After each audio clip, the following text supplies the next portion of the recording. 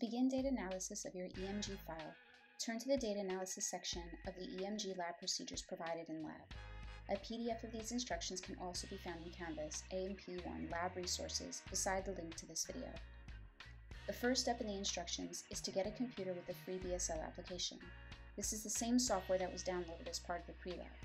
If you are unable to download the latest version of the BSL application onto your own computer, the computers in the lab cart, as well as the desktops in the upstairs South Hall computer lab, all have the application already installed.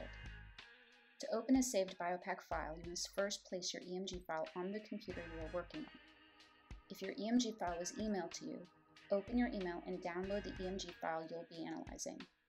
Do not try to open the attachment directly from your email, however. BIOPAC files can only be opened through the BSL application. If your EMG file is on a USB drive, plug it into the computer.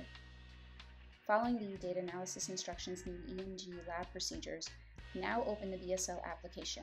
Select Analyze Your Own Data at the top of the window that opens and open a lesson data file for analysis at the bottom, and then click OK. In the next window that opens, select the location where the file was saved to or downloaded.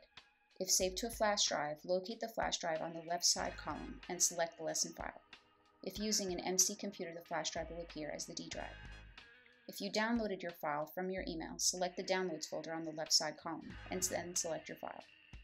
If you get to this point and see your file but are unable to select it, this is generally due to a change in file extension done by the server. Follow the steps detailed in the instructions to correct this issue and then open your file. Either way, the EMG lab file will then open with all the EMG lab experiments recorded in full view. Follow the step-by-step data analysis instructions. The first few steps will get you familiar with the layout and tools of the application, while the remaining pages walk you through how to complete tables 2.1 and 2.2 in the post-lab. You will notice several black vertical lines running down the length of the integrated EMG and clench force data. These act as dividers marking the beginning of a new experiment recorded. If you click on the diamond or event marker at the top of the line, it will turn red and the top text box will change to indicate the name of that segment's recording. In this case, we have selected the dominant arm continued clench at maximum force condition. If you then click on the next event marker, you will change the condition labeled in the top text box. Rather than click on these individual event markers, however, you may also move along these conditions using the left and right event arrows on the far right of the screen.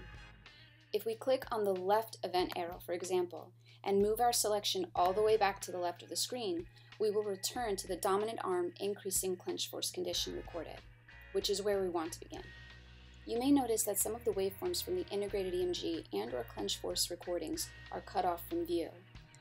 Select Display on the top menu bar and then Autoscale Waveforms from the menu list. This will bring all waveforms into clear view. Move down to the bottom half of the screen to the Journal section, making sure that Journal is selected. Scroll down till Table 2.1 is in full view. For this table, you will measure the force at peak in kilograms and the integrated EMG in millivolts for both the dominant and the non-dominant arm. The first column of Table 2.1 asks you to enter the assigned force increment. To do so, look to the far right of the clench force recording strip, where the kilogram values of each horizontal line is indicated. If the value of each horizontal grid line is not shown or skipped, click the plus button on the top of the screen to enlarge the EMG recording strips. This will allow you to see what every horizontal grid line is worth in kilograms. In this example, each horizontal grid line represents 5 kilograms of power. Keep in mind that this will vary between subjects. Now, in order to know how many rows to complete in Table 2.1, you will need to see how many clench forces were completed for both the dominant and non-dominant arm. In this example, the subject completed 5 clenches, with the last clench force not hitting the grid line they were aiming for, thus reaching their maximum force. Be sure not to enter clench force data for repeated results, such as if the subject clenches 2 or more times at the same force. In this example, we will enter data for 5 rows at 5 kilogram increments, starting at 5 kilograms and ending at 25 kilograms. To enter kilogram and millivolt values for the dominant and then non-dominant arm, select the magnify tool on the far right of the screen and bring the magnifying glass cursor over the dominant arm increasing clench force recording segment. From the far top left corner of the recording, hold down the left click of your mouse and drag a box over the entire segment. Be sure not to release the left click too soon, cutting off any of the clench forces as shown. If this occurs, select Display from the top menu, and then zoom back. So once again, bring your magnifying glass cursor to the top left corner of the recording and drag a box over the entire segment, being sure not to cut off any waveforms from BIO. The portion that was highlighted will now be zoomed into. Now select the I-beam tool just beside the magnify tool and bring your I-beam cursor to the first clench force recorded that maintained the force to the first horizontal grid line. Be sure not to highlight any of the ascending or descending portion of the slope. Hold down the left click and from the first visible plateau, drag your cursor to the right until just before the descending slope. Now with the first clench force highlighted, bring your cursor down to the first row of table 2.1 under force at peak for dominant arm. Right click and select Insert Single Measurement Value from the menu list. In the BSL window that appears, you must select the appropriate measurement value to insert. This is shown at the top of each column of table 2.1 and will vary. For force at peak column, you are always selecting channel 41 mean from the menu. Now with the same portion highlighted, right-click in row 1 under Integrated EMG for the dominant arm. Select Insert Single Measurement Value, and in the window that opens, always select Channel 40 Mean for Integrated EMG. We now have the average force produced when the subject was aiming for 5 kilograms of power, represented here under force at peak in kilograms and under Integrated EMG in millivolts. Now complete the remainder of the dominant arm increasing clench force recording, following the same steps.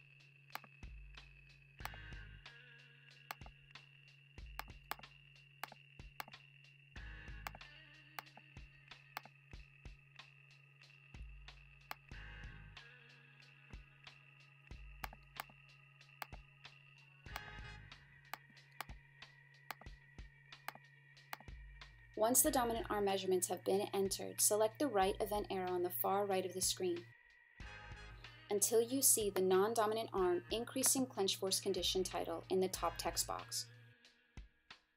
Use the horizontal scroll bar in the middle of the screen to bring the beginning portion of the recording into full view.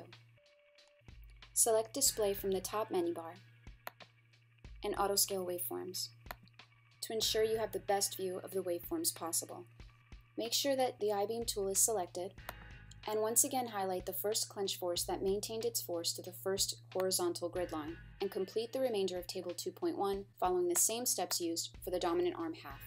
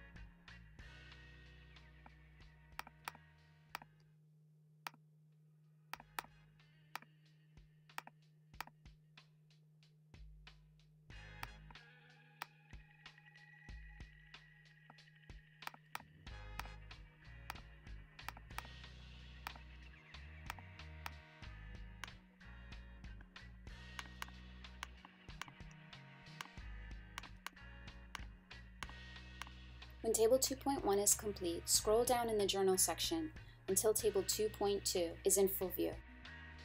For Table 2.2, you will be measuring the maximum clench force, calculating 50% of its value, and then measuring the time to fatigue.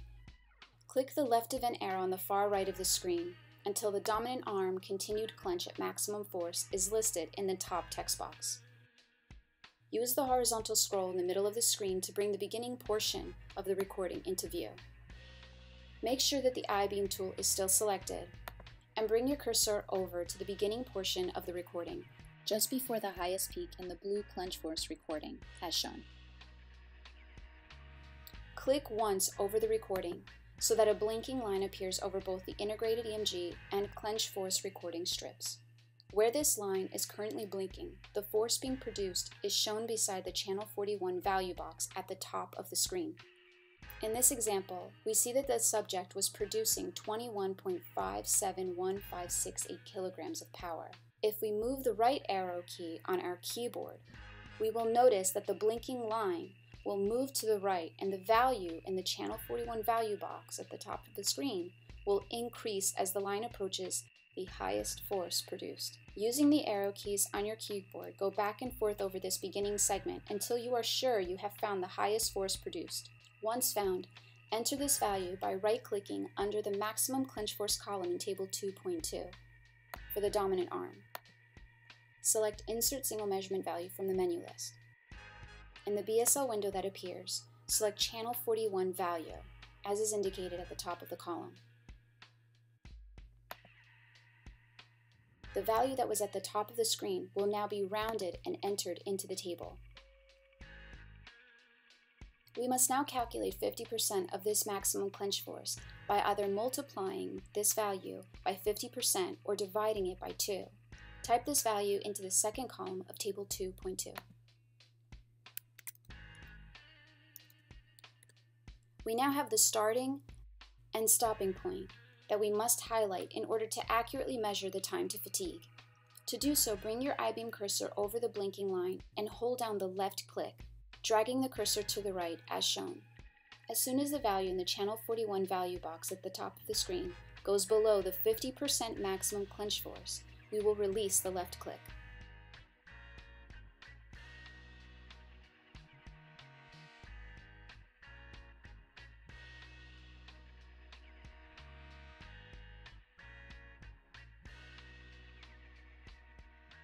To enter this value, right-click under the Time to Fatigue column for the dominant arm. Select Insert Single Measurement Value and Channel 40 Delta T, as is indicated at the top of the column. This will showcase the time it took the dominant arm to fatigue in seconds. In order to record data for the non-dominant arm, select the right event arrow at the far right of the screen until non-dominant arm continued clench at maximum force is listed in the top text box. Once again, use the horizontal scroll bar to bring the beginning of the recording into view. Follow the same steps as was followed for the dominant arm to complete the non-dominant arm half of Table 2.2.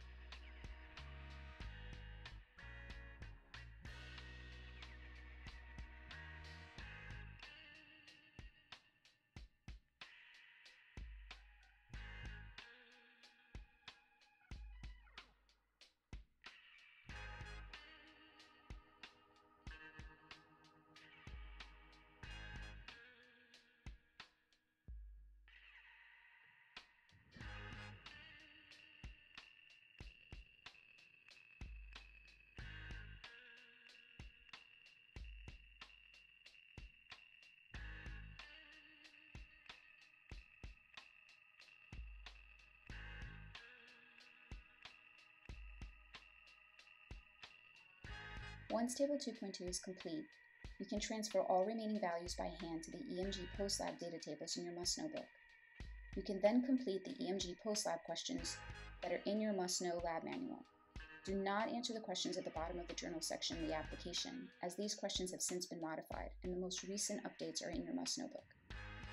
When you are ready to save your data, first zoom back by selecting Display and zoom back until you are back at the full recording view. Then select File from the top menu and Save As from the menu list. In the window that opens, select a location to save your file to. Ideally, you would select the same location from which you opened the file, such as the Downloads folder or your USB drive. If you select the same location, a window asking if you would like to overwrite the existing file will open. Select Replace. If this window does not appear, then you did not select the same location and will have two separate files as a result, one with the data tables complete and one without. To then exit out of the application, select BSL Analysis and then Quit to close out the program.